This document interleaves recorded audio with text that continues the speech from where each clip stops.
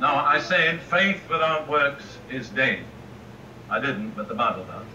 Okay? So don't stand there passive when you've said the prayer, waiting for something to happen. Do one very simple thing. Begin to breathe out.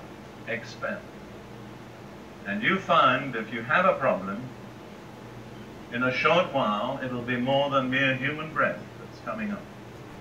That's what you're after. Now, when that happens, you might become undignified. You might not act in a very religious way. If you decide to be dignified and religious, you lose what you pray for. It's your option. I suggest you turn loose and get it out. I've told the people the devil is no gentleman. He comes in uninvited and he usually has to be kicked out. Kick him out with everything you've got. Don't spare him. Hate him. Listen, it's no sin to hate the devil. It's a sin not to hate the devil.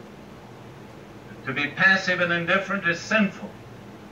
Okay, those of you that want to say this prayer, would you stand to your feet right now? We don't have more than about 3 minutes. All right, now we are praying to Jesus, the deliverer, not to Brother Prince. And I would like you to say these words. They're all taken out of the Bible and what I have taught. Okay? Lord Jesus Christ. Lord Jesus Christ. I believe that you are the Son of God. I believe that you are the Son of God. And the only way to God. And the only way to God. That you died on the cross for my sins. That you died on the cross for my sins. And rose again from the dead. And rose again from the dead. I come to you now. I come to you now. For mercy. For mercy. And for forgiveness. And for forgiveness. I believe you do forgive me. I believe you do forgive me. And receive me as your child. And receive me as your child. And because you receive me. Because you receive me. I receive myself. I receive myself. As a child of God. As a child of God. And now, Lord, you know the special problem that I have. And Lord, you know the special problem that I have. The demonic influences that torment me. Influences that torment me. Lord, I want to meet your conditions. Lord, I want to meet your conditions. And receive your deliverance. And receive your deliverance. First of all, I forgive every other person. First of all, I forgive every other person. Whoever harmed me or wronged me. Whoever harmed me or wronged me. I forgive them all now. I forgive them all now. Now pause for a moment and quietly name the persons you need to forgive. To yourself. My dad, my mom, my wife, my children, the doctors. We're going on. Lord, I have forgiven all these persons. Everybody. I have laid down all bitterness. I have laid down all bitterness. All resentment. All resentment. All hatred. All hatred. And all rebellion. All rebellion. And I believe you've forgiven me. And I believe you've forgiven me. I thank you for it. And thank you for it. I also renounce. I also renounce. Every contact. Every contact. With Satan. With Satan. With occult power. With occult power. With secret society. With secret society. With anything in Satan's territory. With anything in Satan's territory. I repent of being on that territory.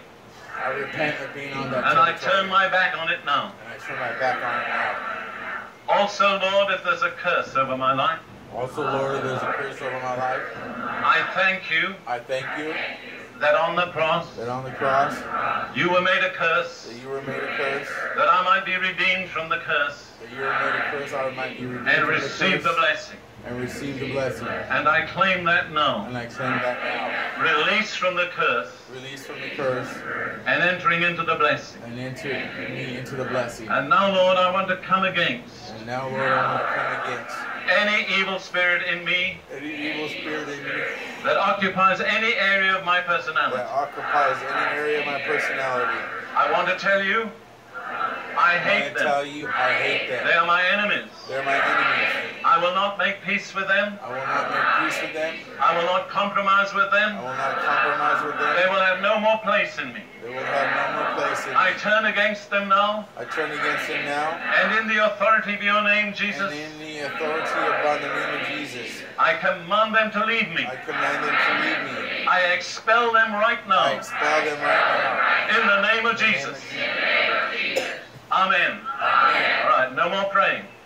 I'll do the final prayer, you do the letting go. Begin to expel right now in faith. Now, Lord, as your servant and representative here this morning, under the authority of the local leadership, I take dominion in Jesus' name over every evil spirit that has been renounced, and I command them to go now. In Jesus' name, release these people and go from them now in the mighty, all-prevailing name of Jesus Christ. I affirm that Jesus Christ is Lord over this gathering, that he has defeated Satan, that he holds the keys of death and of Hades, that all authority has been given unto him in heaven and in earth. Satan, you are subject to us through the name of Jesus. You have to obey us. You have to go from these people. You have no options. The Bible says you must leave, and leave you must, Satan, in the name of Jesus. Amen. Now just get a full deliverance. Release yourself from everything.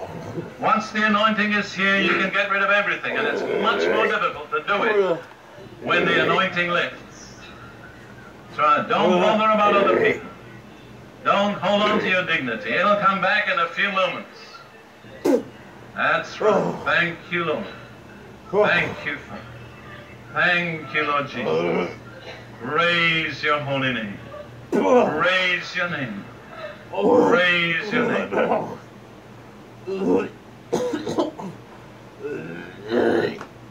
This is the first of 4 successive talks on the theme of the enemies we face.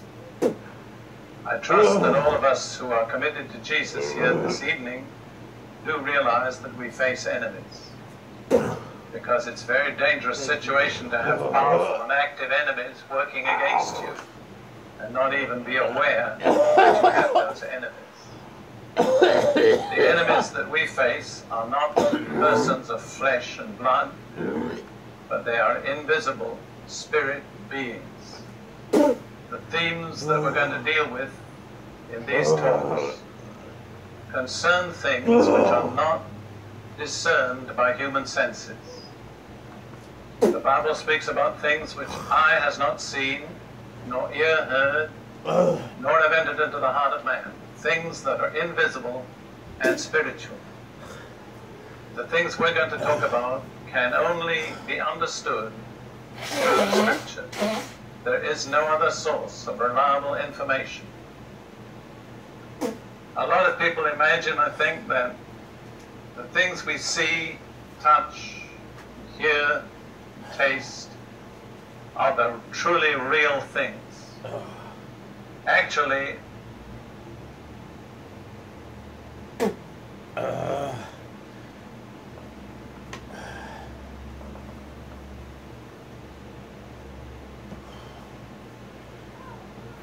I recorded that because I felt the Holy Spirit tell me to record it.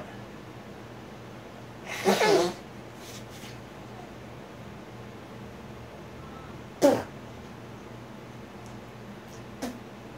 Bible says, ask and you shall receive.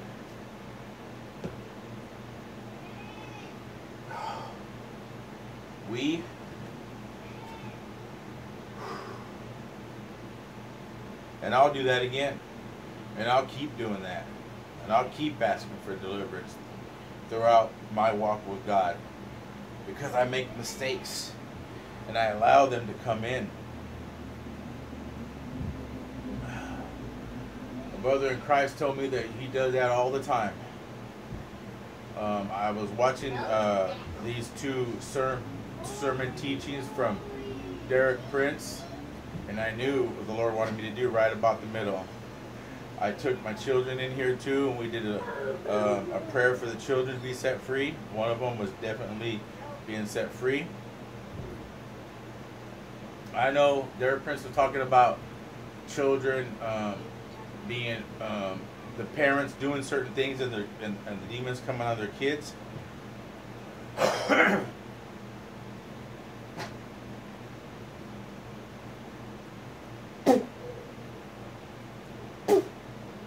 That was a powerful prayer.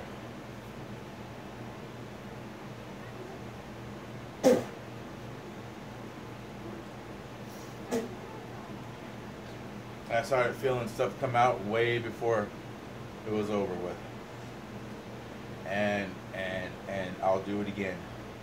I love every single buddy. I might have announced a few things that you might think, oh man, you were mad at me. You know what? We get mad at people we love, and those are the ones that really affect us. Yesterday, I was upset at somebody who was talking bad as I was out feeding the homeless. So you know, I got to repent of him too.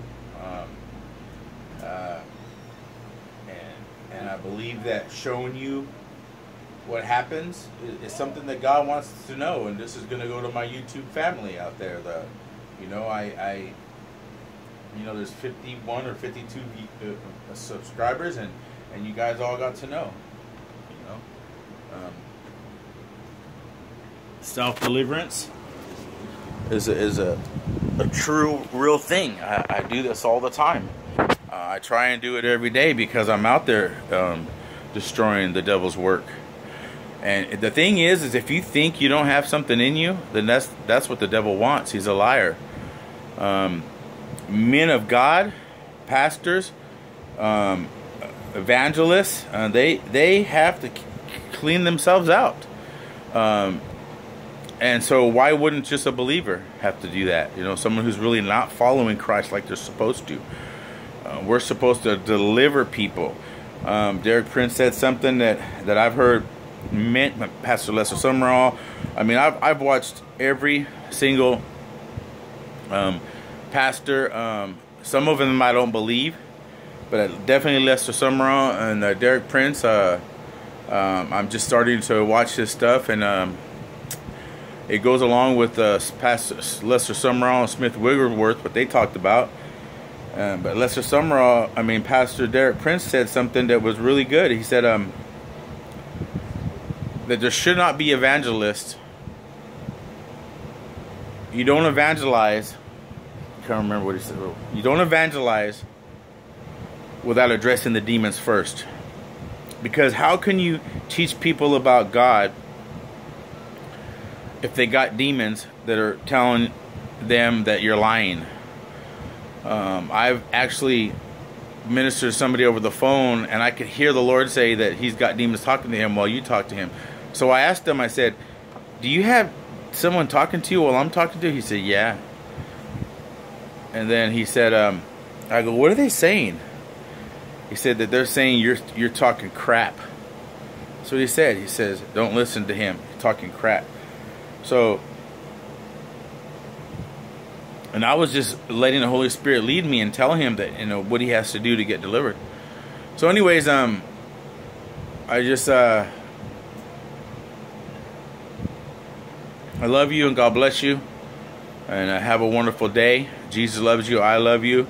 And don't think this is something you should do one time. You should constantly do this. If you're out, which you should be out, casting out devils, raising the dead, heal the sick, cleansing the lepers, preaching the gospel, you know, getting in your word. I love you, and God bless you.